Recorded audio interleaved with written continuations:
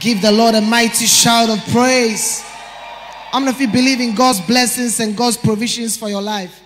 The Bible says that you are partakers of my grace. How many of you believe there is a grace in this house? There is a grace of prosperity in this house. There's a grace to be debt-free. If you are sitting here under the sound of my voice, you will be debt-free in Jesus' name. Amen. But the Bible says that you shall serve the Lord your God and he will bless. Amen. I'm excited because Escape is coming up next week, Sunday. Hallelujah. And it's another opportunity for us to do something for God. And I believe as we work for God, as we serve him, God will definitely bless us. Amen.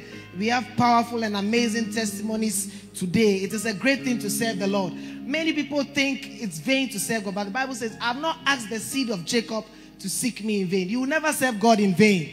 You are receiving a blessing in Jesus' name. Amen. Put your hands together. Let's receive Prosper Chapu as he shares the first testimony for today. Oh, do it better for him. I can't hear you clapping. The louder your clap, the quicker your testimony. Amen. Prosper, tell us what has God done for you. Hallelujah. Amen. My name is Prosper Chapu from Pasa, a village in the Volta North, one of the gardens. And what has God done for you?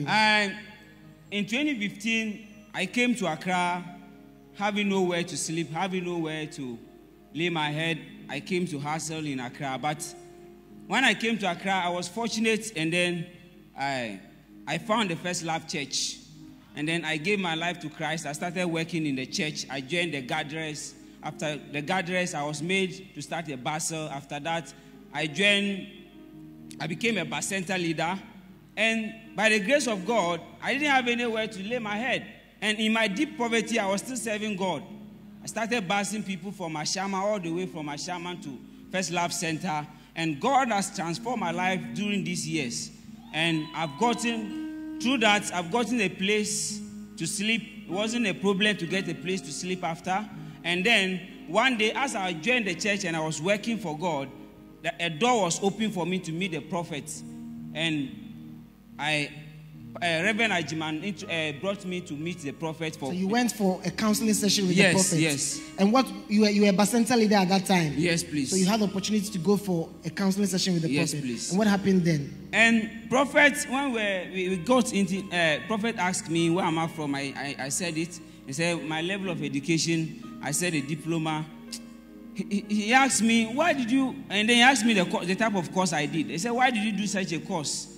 And there was a lot of reasons to that. So I just told him one of the reasons. And I said, okay. And then later on, he didn't really say that I should continue school or not, but I received a key from there that I knew I have to continue school. From the reaction he had when he mentioned... From the reaction, I knew that I have to continue school. But he didn't say anything. And then I also didn't have a job, and I don't know how I'm going to get money to continue this school. How am I going to do it? So I was a bit confused. Before you left the office, yes, what happened? Before I left the office, then he prayed for us. He laid his hands and then prayed for me. And after I left, a mate in school, he called me and said, oh, am I working? I said, no. Then he said, oh, there's a so-and-so job. I should give come. The Lord a mighty shout of praise. But even the work I'm even doing and the type of salary I receive, my certificate cannot be compared to. And I realized I was from the prayers that the prophet prayed for me.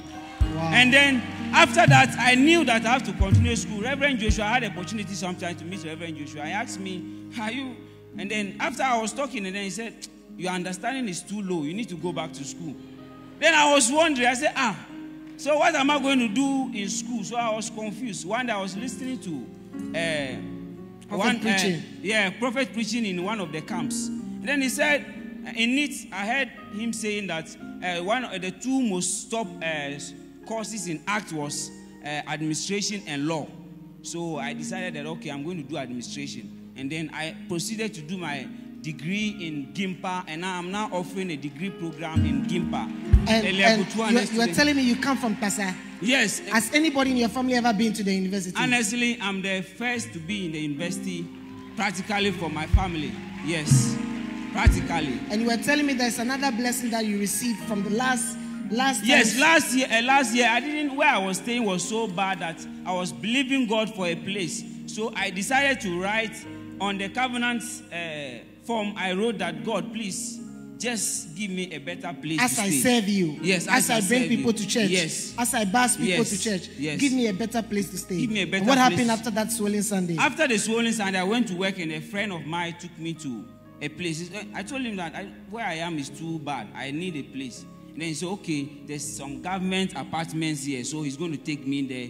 And then they have offered me a place now, and then I don't even pay. Oh, give the Lord a mighty shout of praise. Everything. If you serve the Lord, He will bless you. I see God giving you a down payment of the blessings of your service to Him this week. If you believe it, say, I receive it. Put your hands together for that powerful testimony.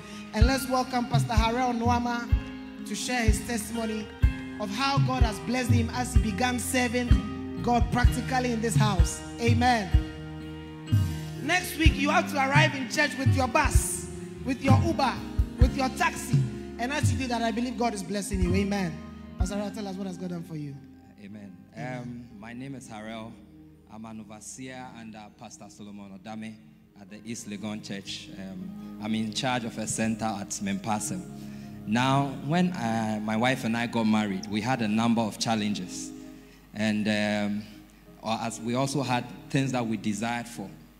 And it seemed so far. Such as a car. I mean, the reason why I needed a car is because my wife was expecting. And where we stay is quite far. So how to bring her from home to the hospital was a problem. But one day... And what else were you believing God for? I was also believing God to move out of my rented apartment and into a home that I've built by God's grace. So one day, whilst having my quiet time, I was thinking about these things. They were heavy on my mind and my heart. And as I pondered on them, I just felt the Holy Spirit tell me to focus on loving Him and serving Him. So I made up my mind that I'll find a way to do this. Because, I'd been in church and I'd heard Daddy preach. And I really wanted to do it, but I didn't know how to. So when I felt the Holy Spirit say this, I said, no, I have to overcome all my reasons. So that Sunday, I came to church. I saw Reverend Joshua, and I asked him to help me find a place to work. So he placed me in one of his town bus centers, that is under Derek at the town center, TF. Now, I was there and I was helping. So as I continued to work, one day I received a message that I had been transferred to join Reverend Nakoja. And so I moved. And under Reverend Nakoja, I was made a bus center leader. So you started busing people to church? I started busing people. I remember how happy I was on my first Sunday when I came with 3 people to church. I came and I thanked Reverend Nakoja, and then he told me that it's the opportunity that the prophet has given. That's allowing all of us to have such a place. And what difference, what blessings did you notice in your life after you started Yes, busing? now as I started to focus on working for the Lord, one of the things that happened was a week before my wife went into labor, I had a call from my sister who said she had received a visa to join her husband in the US. And so she was giving me her car to use. Hey, are you sitting? Give the Lord a mighty shout of praise. A week to the delivery. A week to the delivery. And you said having a car was so far from you. Yeah. It was so far. I mean, I tried to get some money, but it still wasn't adding up. Your sister called you to come for the car. My sister called me to come for the car a week before.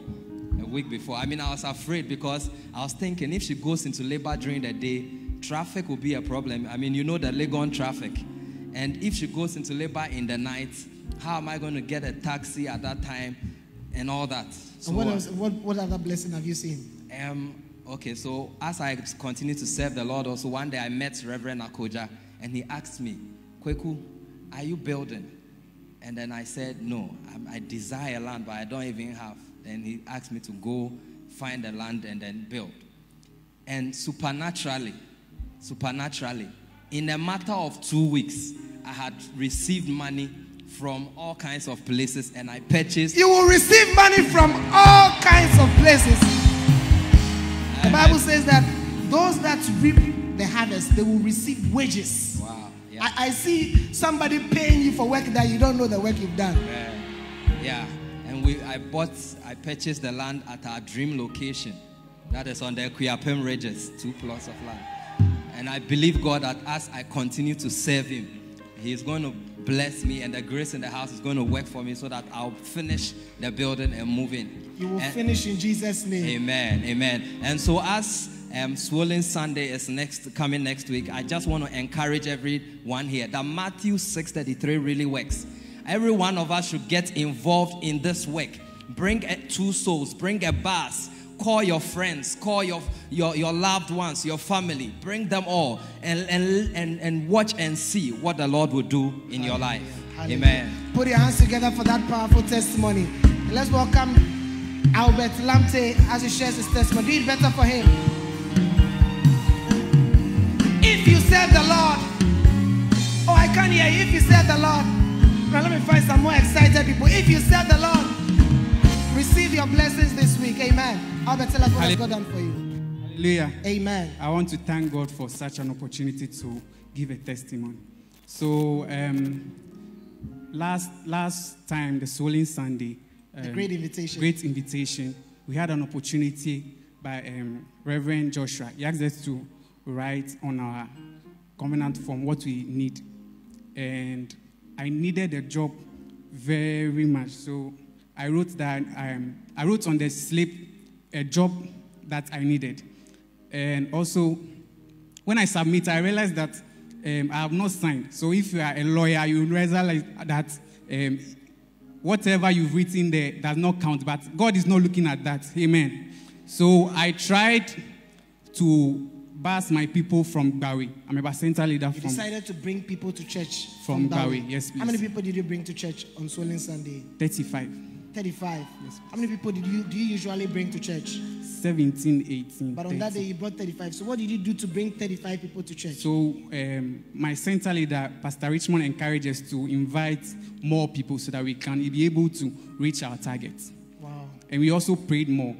So fast forward, on the 22nd of March, Reverend Joshua came to Bawi, and during the service, he said that he feels like praying for people for favor.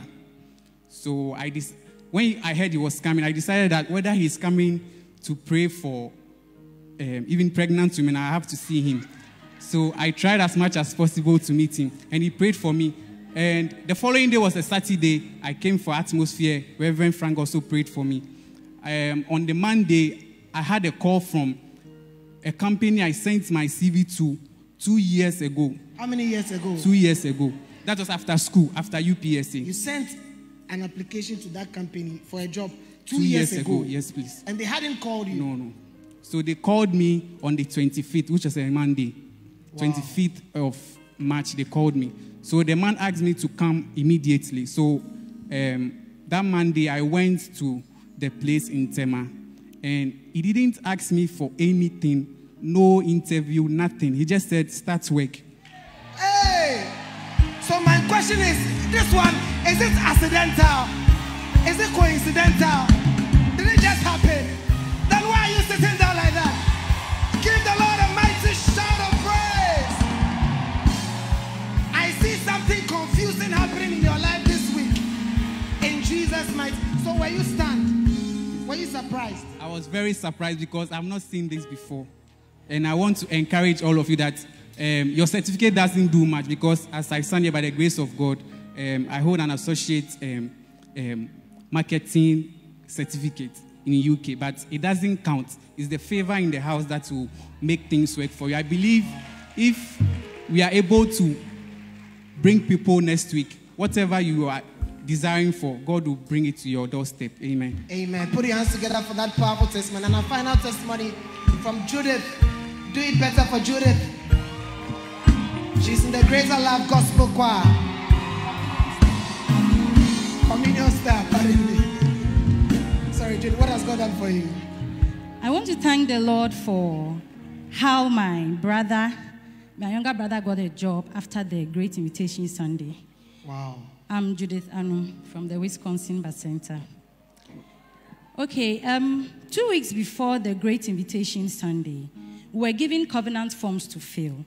And on the forms, I wrote 4 requests I want God to do for me as I bring my 2 souls to church.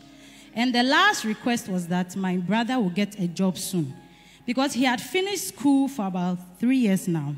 And he's been searching for a job everywhere, always complaining of how frustrated he is. So for her to is. put it as one of the 4 requests, you know that it was affecting her. It was affecting her. Yes. So you put it on as one of the 4 requests. Yes. That your brother should get a job. Yes. And what happened after that? So, as I brought my 2 souls to church, I was actually believing God so much, especially for that one. Yes. Where did you bring the 2 souls from? I brought them from Kaswa. Kaswa. Yes. Where do you stay? In Adan.